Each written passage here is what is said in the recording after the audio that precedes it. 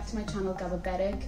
So I thought for this video I would make a really good summer treat that's also vegan and gluten-free. To be honest, the weather has not been great here. It's like British summer, it's cloudy outside, it does look like it's gonna rain, but I still thought I'd go ahead with my summer treat. It is hot outside, so that will make me feel more summery when I have it. So I thought I would make the ultimate gluten-free ice cream sundae with all different toppings, things you wouldn't think that would be gluten-free, and I'm also going to make it completely vegan as well, because you know, an ice cream sundae is not something you think could be made vegan, but it actually, I found some stuff that's really cool and is all gluten-free and vegan, so I'm going to show that to you guys today.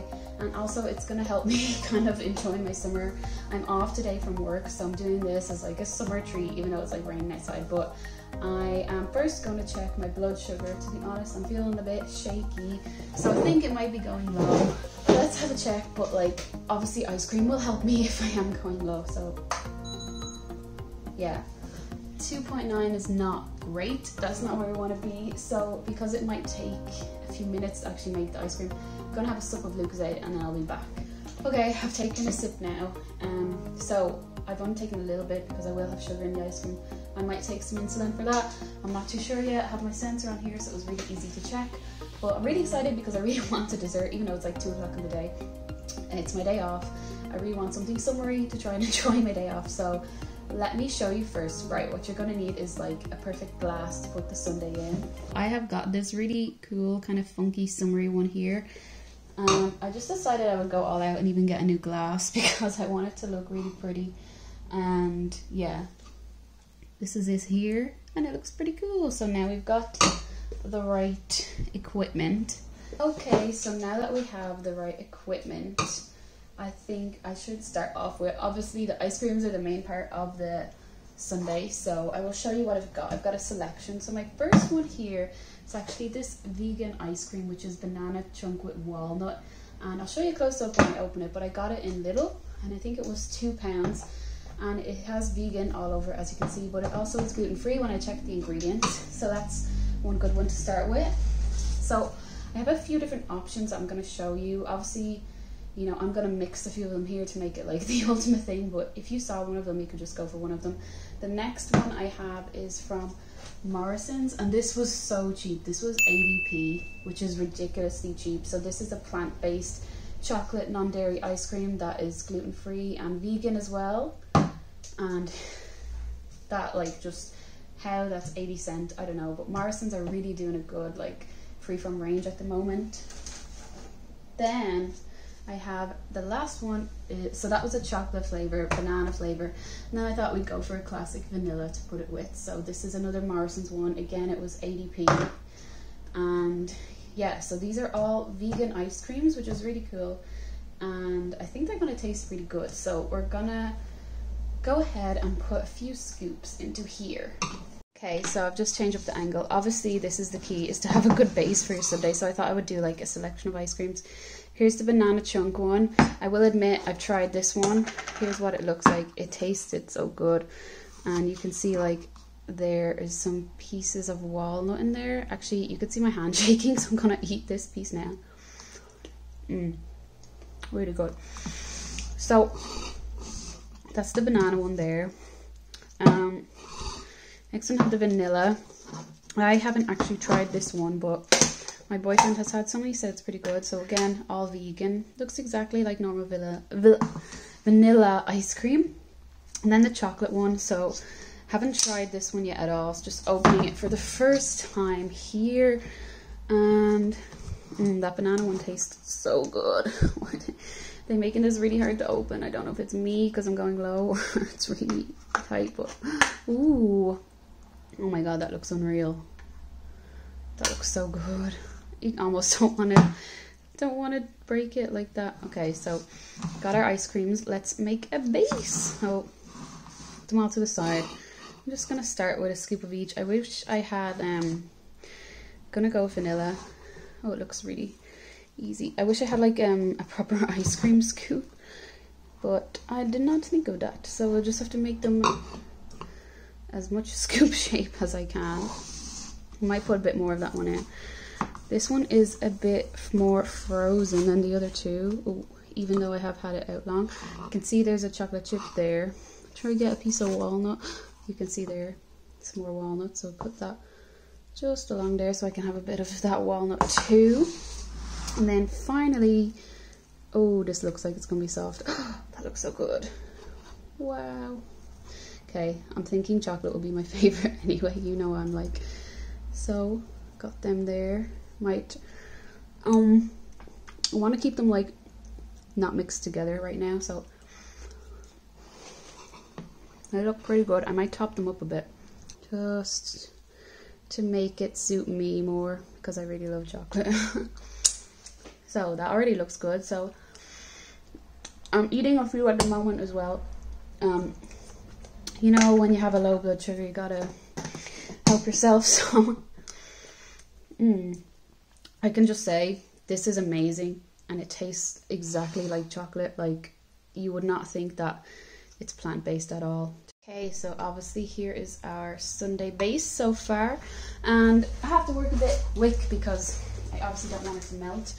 What do you think goes on a sundae next? I think that we should have some biscuit pieces, and yeah, you can get biscuit pieces that are gluten-free and vegan. So gluten-free ones from Asda there, and also the vegan symbol there. If you remember my Oreos video, I tried actual Oreos and I tried a different supermarket brand, but they weren't vegan either, so these are a vegan option. If you want to see that video, I'll link it down in the bio of me trying like actual gluten-free Oreos. But here are what these vegan ones look like, and they actually look pretty. I don't know whether to just, I'm debating whether I should just stick one in now. I think I actually should. I was gonna crumble it up, but now I'm thinking, what if I had it like that? Oh, that's already looking good so far. I'll just stick it in a bit more. I'll just show you a close-up there of what it's looking like so far, but it looks pretty good. That looks really good. I might come back and crumble a bit more of these in, but I think you're gonna go wild for what I have next, because I went insane when I saw these. Where have you ever seen these? I haven't opened them. I've had them for so long, and I've had to have so much self-restraint. Gluten-free wafer rolls, and they're vegan as well, so I have had to wait so long because I've had these for so long, but I needed to find the right ice cream and stuff like that, etc. So I haven't seen what these are like. I hope they're intact because it's been a while. It's 2 packets anyway, and I'm really excited. I actually really want to actually get one of these after and soak up some milk in it. Oh my god, wow. When have you ever seen a wafer like that that's gluten-free and vegan too? So obviously we have to stick these in carefully. I think I'll put 2 in because I've waited so long, and put them both there together. Ooh. Can we just see how that's looking so far? Like, it's looking pretty good, I have to say. My little Oreo's slipping a bit, but that's okay. He can balance there. How good is that looking? Unreal. Obviously, you can't have an ice cream sundae without having some sauce. Some chocolate sauce. I've got this skinny syrup chocolate, gluten-free and vegan. Just gonna go put it all over there. I think it's kind of a bit more watery than like syrupy, so I'm trying not to squeeze it too much. Whoa, that looks good. Try to get a bit over here and put it on. If I could drip it down that, I'd be really happy. Wow, that looks really good. And of course, I want to finish it up with the appropriate way to eat it. I found this little spoon.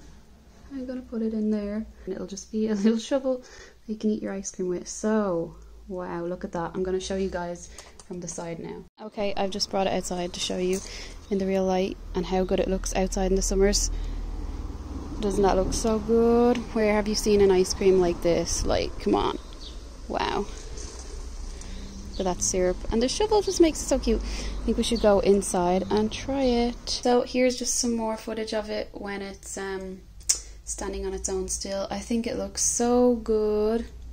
And please, how have I not just eaten this yet? I'm having low blood sugar as well, so if you like what I'm doing in my videos, please subscribe to my channel. Do you know how hard the temptation has been to just forget filming and just eat this when my blood sugar's dropping? So thanks so much to everyone who's subscribed, and please like and subscribe if you haven't. I just want to show people that gluten-free and vegan food can be really fun. So here is my sundae, and I think we should go and eat it. Wow, just before I jump into the frame, that looks so cool on its own. Because I've been filming this for a while, maybe my sugar's gone up a bit. That will dictate how much insulin I need. So yeah, it's still 3.3. So I am still low, so thank God I just didn't cave and just eat these. Where do I start? What would you start with? Comment down below. I love my little shovel as well, but I think the thing that I want to try the most is this thing, because it just looks amazing. And when do you have a gluten-free vegan wafer? Oh wow. That's so good. So good to just dip the ice cream in. I'm gonna try it with milk and try to suck it up through it after, see if that works, but I've just dipped a bit in that chocolate syrup. So good. My body needs the sugar so bad right now. Okay, next I think I'll just try some of the ice creams with the syrup. So I'll go with chocolate. I would taste it on its own right there and taste unreal. So good. That chocolate one, I'm telling you now, it's so creamy. You wouldn't think it was vegan or plant-based. I'm gonna go with vanilla because I'm not too sure about this one. I obviously love chocolate way more than vanilla. That's really nice. That's actually really good as well. It's really creamy. Both of these two Morrison's ones are so creamy. Also, I love my little shovel. I don't know how they've made them taste so good when they're vegan. Actually surprised me, because I trying to eat a lot more vegan, like plant-based food, and I just saw the ice cream and I thought, because it's gluten-free vegan, I can make a whole thing and just show how you can make a really good dessert that's gluten-free and vegan and not too expensive, because like those ice creams were like 80 cents. And let's try this banana one. The thing about the banana one is these two have gone really soft, and the banana one, don't know if you can hear that. It's still a bit frozen, so I don't know why that one's different to the other two, because they're all in the freezer together, but we'll go with the banana. It's good. I think I would need to let that one melt a bit more for some reason. But it's really nice. I love this combination of like chocolate, banana, vanilla, but I think the chocolate is my favorite. And the sauce. This sauce is a 0-calorie chocolate sauce from Skinny Syrup, and it's sugar-free as well, which is really great for diabetics like me. It's gonna help with the sugar. So lastly, this Oreo. Let's see if it compares to the actual gluten-free Oreo that I tried.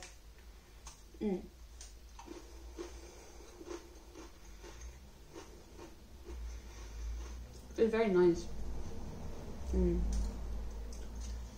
I do like it, but it doesn't have that Oreo taste like the way the Oreos did in my video. I'll link down below again if you want to see it.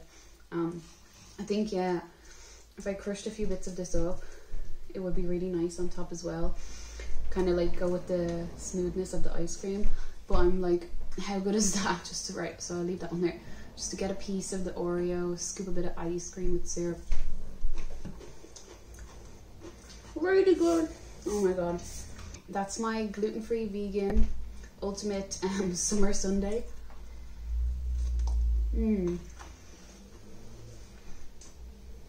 Actually, when you mix all the pieces together, like the chocolate ice cream and the vanilla and banana and like the Oreo and the bits of that crunchy thing, it's really good.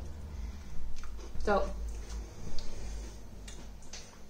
oh yeah, I also wanted to show you guys when I was bringing all the stuff into here to film. This is a little cute summery bag that I got. So it has like them in there, have that in there, a wrapper in there, and then I'll put these guys back in there. I just thought that was really cute for summer as well. So if you wanted to make your ice cream, you could get something like that to put all the toppings in. And that's actually a freezer bag as well, so you could put the ice cream in there too. But yeah, thanks so much for watching my video, and I hope you liked it. Please subscribe if you haven't, and please like and comment down below.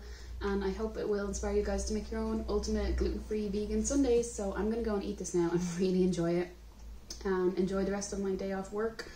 And I will see you guys in the next video. Oh, and I just realized that for anyone that wants to see the carb count, I'm about to do it now because I'm going to take my insulin now because I feel a bit better since my low blood sugar. So I will quickly show the carb counts for anyone that's type 1 and wants to know. So one of these cookies and cream biscuits is 11. So we're on 11. All right, my glasses. Got the insulin is getting ready. All right, so we have one biscuit is 11. We do not need to worry about the syrup. As it says there, 10 mils is no carbs. So we've got them two done. Proportion, which is 12, yeah, so one each is 5. So I've had 10. So far I'm on 21.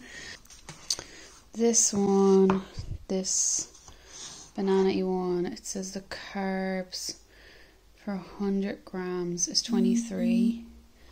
And there's 400 grams. So I think I only had about a spoon. So I'd say I had about 50 grams. So I'm going to say 10 for that. So we're on 30. And then here, the carbs in the chocolate are 14 per third. Oh, I didn't have a third of a tub. Like, I only had like a spoon. So I'm going to say, they're saying 14 for a third. I'm going to say 5 for that. So again, 5, 11, so around 16, and 10, 26, and 10, 36. And then this one, is this going to be the same? Yeah, per third of a tub. Carbs a bit more in the vanilla, 17 for a third. So I'm going to say 5 again because I don't think I've had that much really. So 5, 10, 20, 30, 40. I'm going to take 4 units of insulin for all of that. And I think that should be fine. I'm also coming out with low blood sugar, so I think 4 is probably on the lower end and it's the right amount for me. So yeah, that's the carbs. Thanks for watching. So I'm going to dial this up to 4 units and inject it.